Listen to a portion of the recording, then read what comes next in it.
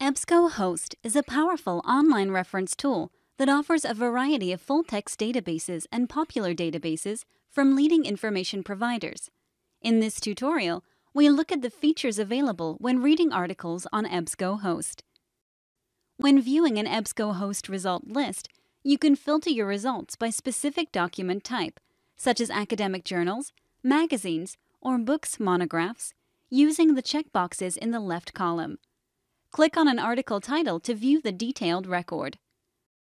From the column on the left, you can access all available versions of the item you are viewing. This may include HTML or PDF full text. Using the tools in the right column, you can print, email, save, cite, or export your article, as well as add it to your folder. You can also create a note on the article and save it to your personal folder. Click Permalink to access a persistent link to the article, or click Share to share it via services such as Facebook, Twitter, or Gmail. If enabled by your administrator for HTML full text, you may see the option to listen to your article using the text-to-speech feature, as well as the option to translate the article into one of several available languages. Click the PDF full text link to view the full text in the PDF viewer.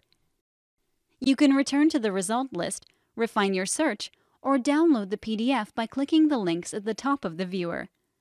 Under Inside This Work, in the column on the right, you can access other articles from the same issue of your source, or choose another issue.